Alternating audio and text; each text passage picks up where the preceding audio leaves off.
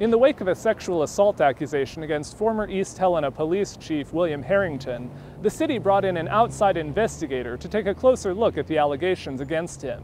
MTN made a public information request for this report. The details about the sexual assault accusation were redacted for privacy reasons, but the 18-page report also takes a look at some other concerns raised about his alleged actions as police chief.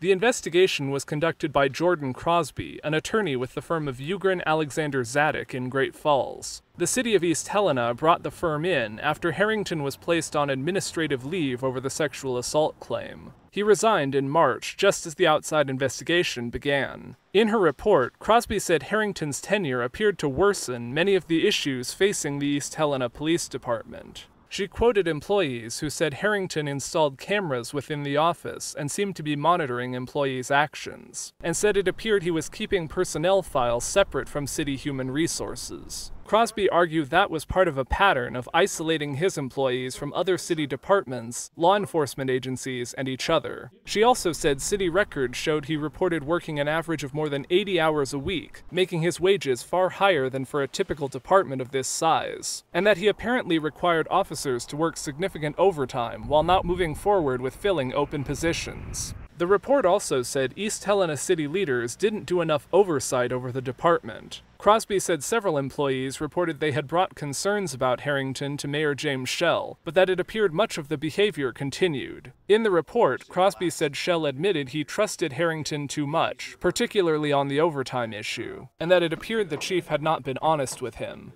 Last month, Harrington was arrested on a federal charge of distributing child pornography, a case that appears to be unrelated to the earlier allegations. That case is still ongoing. In East Helena, Jonathan Amberian, MTN News.